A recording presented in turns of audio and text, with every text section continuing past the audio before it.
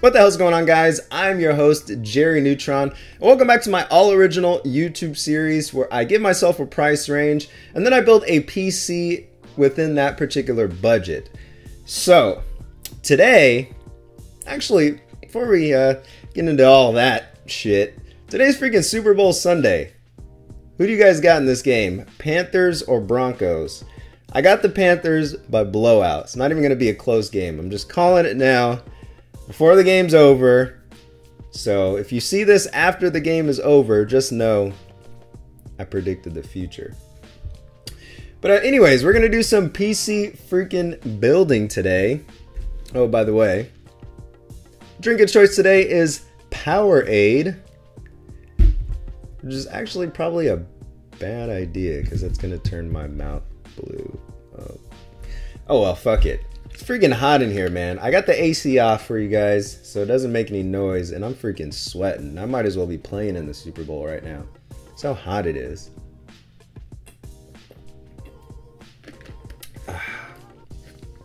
Anyway, let's actually get to the point of this damn video. Come on, Jerry. Anyway, so here's the deal. If you guys don't know, MSI and PC Part Picker are throwing this contest where they are giving you the opportunity to build your dream PC setup for $2,000. So, just for the hell of it, I decided to go ahead and build one just to see what I could come up with for that price range. And since I did that, I figure, hey, I might as well show you guys what I put together. And then, you know, you guys can let me know what you think about it and stuff like that. So first of all, as far as the contest goes, here's what I'm going to do. I'm going to put a link in the description to the build guide that I put together here. If you guys like this build guide, make sure you go to that link and upvote my freaking build. Because I think the person with the most votes actually gets to build their dream system. And that'd be super dope to build something like that on this channel, I think. A hell of a lot better than talking about it, at least. I'm sure you would freaking agree. So yeah, make sure you guys go ahead and do that. But what I decided to do here today is actually put together a 4K video editing rig. I didn't want to do a gaming build like everyone else has done. So I decided to do a 4K video editing rig. And I pretty much had free range to do what I wanted here as long as it's within a budget of $2,000. Oh, and I also have to use an MSI gaming motherboard, either Z170 or X99. And I have to use an MSI graphics card. So those are my only restrictions there. But anyway, let's actually go ahead and get into the freaking build. All right, so CPU-wise, we're going with the Intel Core i7 5820K. So this is pretty much a no-brainer given that we're going with the X99 platform and the price range. So we get a 6-core CPU, 12 threads. This thing is strong as far as single-core performance and multi-threaded performance. So just a real nice all-around workhorse for a good price. It'll go perfect with our X99 build. Now for cooling off that CPU, what we're going with here is actually one that you don't really see. It's not too common, but this is a CryoRig H5A Universal. And the reason I've chosen this particular CPU cooler is number one, it's fairly inexpensive, and also it's still pretty beefy cooler otherwise. And probably the best feature of it, I would say, is the fact that it's got this slim fan on it. So you don't really have to worry about the fan interfering with your RAM if you happen to have high profile RAM. In this particular build we don't, but I figure, hey. Now, for the motherboard, I've gone with the MSI X99A Gaming 7. And the reason I've chosen this particular board is actually for a couple reasons. Number one, it's got an Ultra M.2 slot. So we're actually going to take advantage of that in this build. It's going to give us some fast storage. You got plenty of freaking USB ports. There's like 10 altogether. 2 of them are USB 3.1. It's got SLI support if you are into that. Plenty of SATA ports as well. Just all around pretty solid board. For the RAM, I've gone with this Crucial Ballistic Sport 16GB kit. It comes with 4 sticks. It's running at 2400 megahertz. The reason I've chosen 4 sticks here is just so you get that quad channel memory support. The good thing about the X99 boards is they have 8 DIMM slots, so If for whatever reason you need to upgrade your RAM in the future, you still have 4 open slots. So you can get up to 32 gigabytes total if you were to pick up another one of these kits. So I think 16 though is a pretty damn good starting point for a video editing rig. Alright, now for storage, I decided to spend a little bit of money on storage in this case. And what we're going to be using for our boot drive, so our OS and all of our programs are going to go on this, is the Samsung 850 EVO. This is pretty much the best SATA-based SSD, or one of the best SATA-based SSDs that you can get at the moment.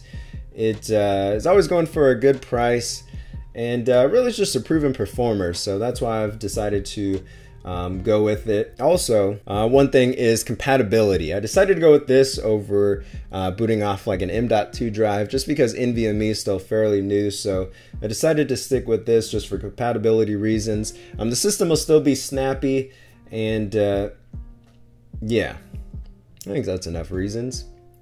Just fucking buy it. Stop questioning me. Alright, and also what we're putting on this is an M.2 drive. So this is the Samsung 950 Pro. So this is an NVMe drive, 512 gigabytes on this SSD. And the reason I've actually chosen this, what we're going to use this for is basically as a scratch disk. So any current project files that you're working on, you go ahead and move them to this drive. Since it's got like super fast read and write speeds, it'll be perfect for working with 4K footage, which typically tends to be pretty large. So yeah, that's pretty much going to be dedicated to our video editing. So, and also we've actually gone with just a typical hard drive, a 2 terabyte one in this case. This is just for storing archived footage. So maybe you want to save like a master copy of a finished project that you're working on, so you can go ahead and throw it on this 2 terabyte drive. I'm satisfied with my storage setup. You guys let me know if you would do it a little bit differently, or yeah, how you would configure your storage setup for a 4K video editing rig. Now for the graphics card, I'm going with the GTX 980. Now, I realize probably the R9 390X is the better value in terms of price or performance. But the reason I'm sticking with NVIDIA here is really for the widespread CUDA support. And yeah, so the GTX 980 is just the safest choice when dealing with a video editing rig. Make sure you get that CUDA support. If you want to go the OpenCL route, you definitely can go ahead and grab an AMD card. That's up to you, but I think, again, the 980 is the safer choice. And also the price is not too bad at this point, $479, so yeah, it's up to you. Alright, now for the power supply, we're going with the EVGA Supernova 650 G2. So this particular power supply is fully modular, it's 80 plus gold certified. I haven't found a single bad thing about this power supply anywhere, which is definitely a good thing. It's got all black cables, so it'll look nice in your particular build. And I think, again, this is just another safe choice as far as power supplies.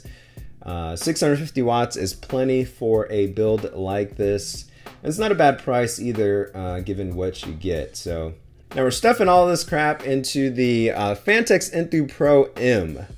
Now this is kind of more of a budgety case, which I've gone with more so for budget constraints. But one of the good things about this case is it actually shares an internal layout with the Evolve ATX. So even though you may not be getting the same quality as far as the exterior panels or fan options and things like that, the internal layout's still going to be pretty solid for what you're paying for. So I think that'll be a good choice there. Plus, I like the way it looks. So, solid case there for the price. Phanteks always gives good value as far as what you're getting for your money. And yeah. Alright, so we're coming in at $1,874.29. So, well under our $2,000 price limit. And I think we did pretty damn good.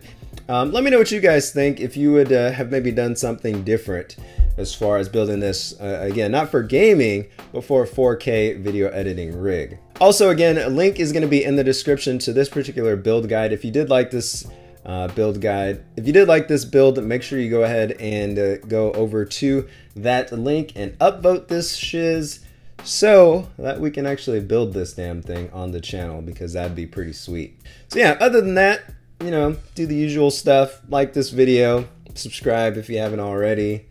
Leave a comment down below saying something fancy. I don't know. Just think of something cool to say. And yeah, that's pretty much it. I'm gonna get to watching this freaking game, and until next time, guys, see ya. Huawei had a bunch of nice mobile stuff there. I saw the Cherry MX booth.